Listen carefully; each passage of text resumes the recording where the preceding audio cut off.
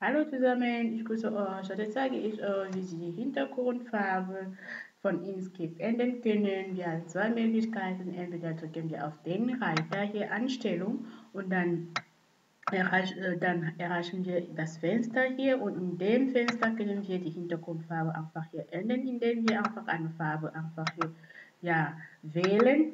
Und wenn wir eine Farbe hier auswählen, dann drücken Sie einfach drauf und dann merken Sie einfach, wie die Hintergrundfarbe sich verändert hat.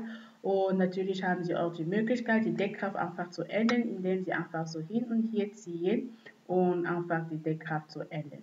Also, und Sie haben auch die Möglichkeit, nicht nur in RGB-Farbe, sondern Sie haben auch andere Farben hier, andere Möglichkeiten hier, die Sie auch benutzen können. Sie merken einfach und immer wieder mit der Deckkraft, die Sättigung, die Deckkraft, die Helligkeit können Sie einfach hier ändern. Und natürlich hier ist einfach die Sättigung. Sie können zum Beispiel da ändern. Und hier haben Sie die Möglichkeit, den Farbton einfach zu ändern, wie Sie wollen. Sie sehen schon, wenn wir draufziehen, dann merken wir einfach, wie die Farbe sich verändert hat.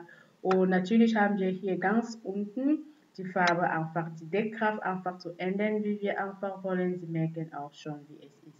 Und natürlich können Sie auch bis hier ändern, also das ist zum Beispiel zu Transparenz und von daher sehr, sehr gut.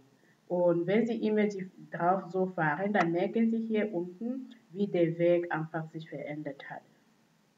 Und merken Sie einfach, Sie sehen schon und von daher sehr wichtig zu wissen. Wenn Sie fertig sind, dann machen Sie einfach das Fenster zu und ich werde euch nochmal in dem nächsten Video zeigen, wie Sie einfach mit, der, mit dem Farbverlauf einfach so arbeiten können. Also bleiben Sie einfach dran.